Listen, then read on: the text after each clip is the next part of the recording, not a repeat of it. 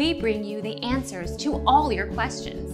Be better than others. Enjoy the benefits of knowledge. Accept the answers from us.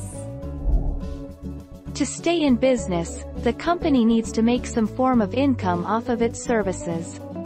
To do this, PayPal charges a fee for most transactions that go through its system. And in most cases, these fees are charged to the person or company receiving the money. This fee will vary depending on the transaction's currency. Our mission is to provide accurate answers. We think without knowledge, it is impossible to live a balanced life. Be competent, be skillful. Thank you for watching. Don't forget to subscribe and hit the bell notification.